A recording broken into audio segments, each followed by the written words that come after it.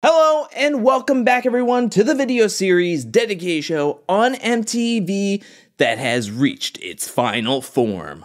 That's right, we're talking about The Challenge Season 39 Battle for a New Champion Episode 15. We have officially made it into the Conquest portion, the final stretch of the game, and the Conquest portion starts off very tense. And that's because of what happened last episode where Asaf lost to CT in the elimination, was eliminated, and coming back to the challenge house. People are feeling sad. Berna is feeling pretty sad and telling why she feels sad and how she feels sad to Kylan, who is trying to show sympathy to her, but Jay isn't having it. Jay knows that overall, Kylan is happy that Asaf is gone, and he even accuses Kylan for laughing at Asaf when he was exiting the arena. Kylan says that his laugh had nothing to do with Asaf.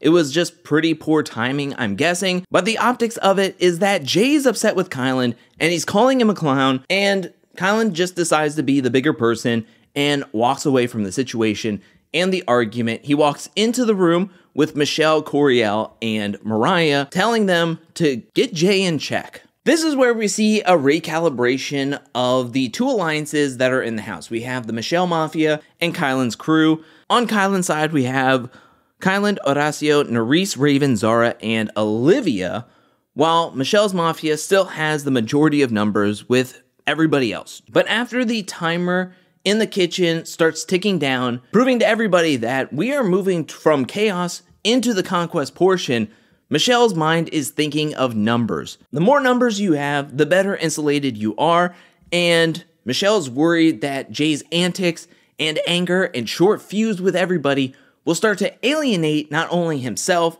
but also Michelle, because she is closely associated with him. So with that being the case, Jay and Michelle go to talk to Nerys, where it does not end well. Jay instantly is confrontational, blaming Nerys for tying the vote that ultimately led to Asaf being picked by CT and being eliminated from the game, where Nerys is clapping back, telling him, "You should not blame it all on me. I only had one vote.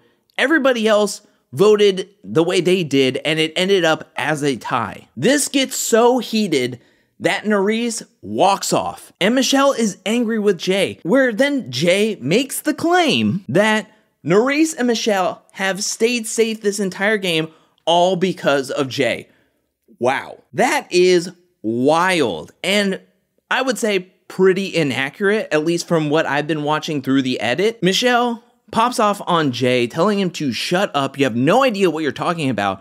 My friends have helped you as much as your friends have helped me. Jay has needed more help after flying off the handlebars these past few episodes than Michelle has needed help from him. So that was a wild claim. Jay is not helping his cause, even with his own so-called ride or die at this point, who looks to be frustrated with him. But we're gonna put a pin in that because everybody dons their challenge gear to head out to meet up with TJ for this week's challenge, which is a nightly challenge, where TJ gives them the lowdown that they have officially made it to the Conquest portion, where everybody is going to be playing a solo game, and because of last elimination's results, they have lost another 10K, and their final prize fund is now at 356,000. Only playing for 356,000 and knowing that that's going to be split among first, second, and third really brings that old school vibe back to the game. And a few other aspects to this Conquest portion of the game will also bring back some old school vibes. But first, let's get to the instructions for this week's challenge called Dark Tide. There will be 3 heats with 5 players each that will be getting on a boat, be dropped in the water at some point, where they have to get themselves situated in the water, go claim a paddleboard, and then paddle their way from where they were dropped off all the way back to shore. On their way, they will have to collect 3 rings. Once on shore, they'll have to get at least one of their rings on their pole. The player that finishes this in the quickest amount of time will be safe, whereas the person with the slowest time will be purged from the game. That's right, if you get last place, you will get purged directly, dropped at this point in the game. Right here, right now, you're gone. I actually think that this was a really fun challenge. I think this was a great first challenge to do in the new setup, in the new phase, as a solo game, because you couldn't help each other. I think that was a very important key to this task, is that everybody is pretty much going out for themselves. This came down to physical ability of getting the paddleboard, getting the ring on your pole. Nobody else could help you. It was all on you. In the first round, we have Colleen, Emmanuel, Horacio, Nerys, and Raven. No surprise here, Horacio gets out to a very early lead, where we see Raven starting to lag behind. Seeing what happened in the mini-final last episode, I thought Colleen could be in danger of being purged from this game, but she does incredibly well in the water. Horacio finishes this first, Emmanuel gets second, Colleen gets third, Nerys gets fourth, where Raven finally gets fifth, but she's in danger of possibly being purged from this game, coming in last place from her heat. Round 2 is up. You have Coriel, Kylan, Michelle, Mariah, and Zara, where, no surprise here, Kylan gets off to a very early lead, where Mariah is going the wrong direction. She's going backwards. She has to flip around. She has to turn around. When it comes down to it, Kylan gets first place. Michelle gets second place. Coriel gets third place. Zara gets fourth place. And Mariah is last in her heat. It comes down to the final heat, round 3, with Berna, Ed, James, Jay, and Olivia. I thought Jay was going to smoke the competition. However, it was Ed who took an early lead and never looked back. Ed finishes this heat in first place. Jay gets second place. James gets third place. Olivia just sneaks past Berna to get fourth place, and Berna gets fifth place. We get down to the results, and TJ says the 2 people that are in danger of getting purged from the game, it came down to Mariah and Raven. Raven was purged. I was really rooting for Raven. I loved her character arc. Coming into the season, I thought she would hide behind the challenge 38 numbers, but she became the scapegoat for him early on, to where she had to play her own game. She won quite a few daily challenges, nominated for 3 eliminations, winning 2 of them. And it's unfortunate that her game came down to paddleboarding, which she had never done before. But this came down to performance-based, and Raven just couldn't outperform at least one person in this challenge. This just wasn't her challenge. And then it comes down to the 2 people in the top spots to possibly win. It was between Horacio and Ed, and Ed was declared the winner. Now, this is where the interesting part of the new deliberation/selection process will go. TJ will come to the house, and in a public forum, Ed will have to pick somebody to save from elimination. And then whoever he saves has to save somebody else, and so on and so forth, until they get down to 3 people. And those 3 people will be taken from the house and to do a private elimination, just the 3 of them. There is no audience, 1v1v1, where only one person will be eliminated ultimately. Can I just say, I got goosebumps when TJ announced these rules, because this is the duel. We're bringing back the duel selection process format in the modern challenge, and I love it. I love that we're leaning on old mechanics in a modern game. But oh, how different the game would have been if, say, Mariah was the one purged from the season after this challenge and Horacio would have won this challenge. Because we're going to see how this game completely swings in the opposite direction for them. Because in the very next moment, everybody's getting ready for a boat day, and upon taking in the new rules of the selection process, we have Jay and Michelle making nice with one another and essentially saying that they have each other's backs, that they were saved, they would save the other one if they were still up there. Nerys and Olivia are talking with each other, showing that they still have a strong connection and friendship in the house.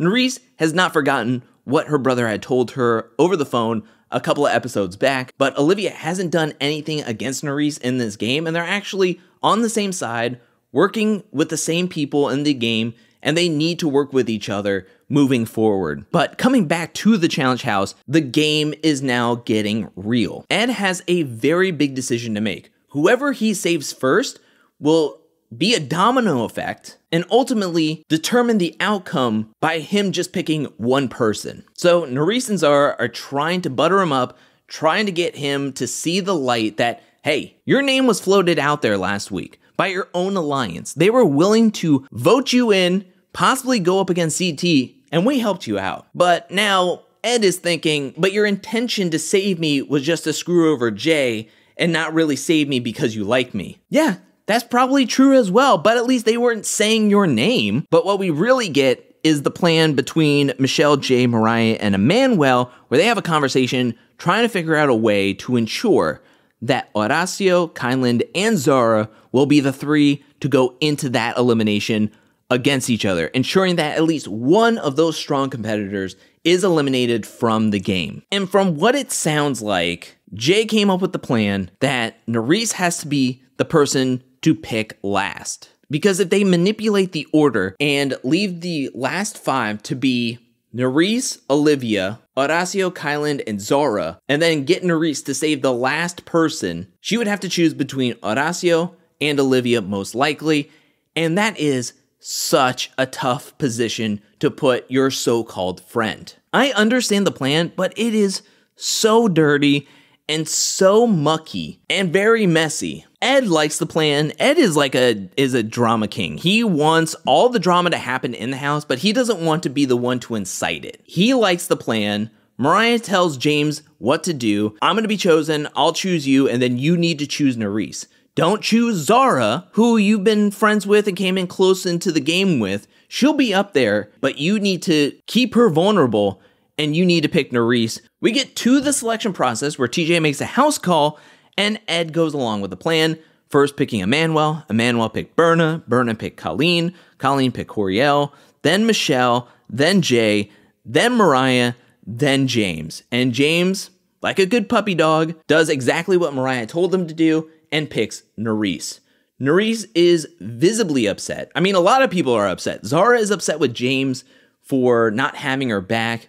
You have Nurys, who hates to be in the position of having to choose between basically 3/4 of her friends and alliance members up there. And also Olivia feels really bad about this because she feels like a pawn. How did she get into this predicament? And when it came down to it, Horacio told Nurys not to save him, save either Zara or Olivia, and Nurys saved Olivia. So the three players playing in the secret Conquest elimination game is Kyland, Horacio, and Zara. Now, Jay in this moment makes the statement that he is playing from a gamer's perspective and not emotionally, which I don't think either has to be mutually exclusive. I understand this move, and the way it went about was perfectly well done by the Michelle Mafia, the alliance on the other side, but it was still done very emotionally that you have been blaming Nurys this entire time, and you wanted to put her in a very tough spot, which you did. And even his little speech after he was selected and was about to select Mariah, he did make the statement that after recent events and stalemates and how people voted in the last deliberation, I'm gonna choose to save Mariah. You wanted to twist that dagger on the way to getting your way of putting Nurys in a really tough position of who to save. So we have the trio of Kyland, Horacio, and Zara don their challenge gear to meet up with TJ, not in the arena, but at a new obstacle course that was set up for this week's elimination. This elimination is made up of 3 checkpoints where the players are going to have to complete all 3 puzzles one at a time, grabbing their flags and bringing it back to their stations. The first 2 players to finish all 3 checkpoints will win and stay in the game. This is kind of like a Purge elimination.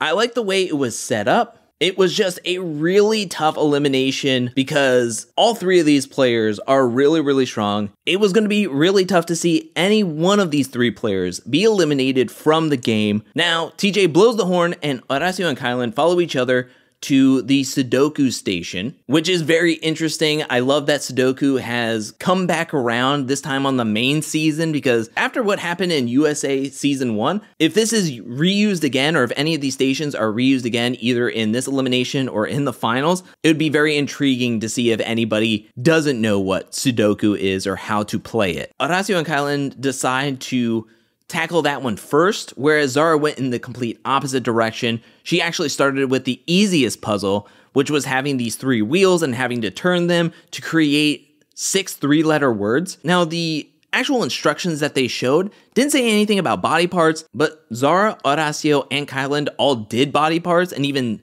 said that specifically. So I'm sure that was the instructions given to them. It just wasn't written out on the actual instruction board. So Zara was able to finish this up really quickly. She then decides to go the middle route underneath the rope in the mud to do the second station. You have to move the disc where all the colors are in their own column. Zara was moving this as quickly as possible, but then Horacio was able to get his Sudoku puzzle done, grab his flag, plant it in his station, and ran off to do the 6 3-letter word puzzle. Kylan was right behind him. They were actually helping each other at the easiest puzzle station, and this is where my hope for Zara to win and stay in the game was diminishing. Because even though she finished the discs, Horacio and Kylan finished their puzzle, grabbed their flags, and planted their flags in their stations before Zara was even done going through the mud. So even though all 3 players had 2 flags each at this point, Zara was drastically behind them because she had the hardest and longest puzzle to do. Not only that, but because she went through the mud and then had to get over a wall to get to the Sudoku, she was struggling with that because she was slipping because she had so much mud on her. It was very inspirational to see her get over the wall and then start the Sudoku, but it was too little too late. Horacio was able to finish his last puzzle, win, get first place, and then Kylan finished up his puzzle shortly after him, getting second place, meaning Zara was eliminated from the game. Zara was such a strong competitor. She did so well on this season. I mean, Zara has proven in her 3 seasons that she is a very, very strong competitor who is here to compete, win at everything, and could win at everything. I really, really hope we see Zara back on the challenge very, very soon. I mean, she lost to some challenge beasts here with Kylan and Horacio. I really enjoyed this challenge. I love how it was ran. I kind of like that there was no audience members around to help in any of the puzzles. I love that there's a shroud of mystery, that they are back at the house wondering who's won, who's being eliminated, and we'll get to see their reactions when they come back. I mean, this is so much fun because this is taken from Fresh Meat and Fresh Meat 2 with the Exiles. So not only do we have the Conquest portion having the selection process from the duel, but now we have somewhat like the Exiles format in eliminations as well. And that's just so much fun. I wish we would have had this system in place the entire time. I think that this would have been really, really fun. I'm actually pretty happy about how the Conquest portion has started. Besides Raven and Zara being eliminated, I kind of wish we would have seen 2 other people from the Michelle Mafia be eliminated. But the format of this final stage, and that it's a solo game and purges and this style of elimination, I actually really enjoyed it. I just wish maybe 2 other people would have been eliminated besides Raven and Zara, who I felt were really, really strong competitors, had proven themselves over and over again. And I wish I didn't want to see them go. But that's how the game goes sometimes, you know? And now Kylan and his alliance has lost 2 players so far. But in this game, if one of his alliance members wins, the whole alliance wins because they'll save each other over anybody else that's in the other alliance. So we're just going to have to wait and see what's going to happen. I'm actually really excited to see what's going to happen next episode with the Purge, with the eliminations. I'm just excited. I really like this format, and this could add so much unpredictability going forward in this game. But that's how I feel. What do you think about this? Let me know down in the comments section below. What do you think about the daily challenge? What did you think about Raven being purged? Did you like the idea of a dual type selection process? What do you think about Jay's plan to put Nerys in a really tough spot of having to choose between the best friend and the boyfriend? And what do you think about this elimination format and that there was no audience? I truly want to hear what everybody's thoughts about this format and this episode. Please let me know anything and everything down in the comment section below. I want to hear what you have to say. I want to give a special shout out thank you to everyone who supports me over at patreon.com/angelcakevids. Thank you for your support. Thank you for your generosity. Thank you, thank you, thank you. And thank you to everyone who's watching this video up to this point. I'll be back really, really soon with more Challenge 39 content, more challenge content, more content in general. But until then, peace.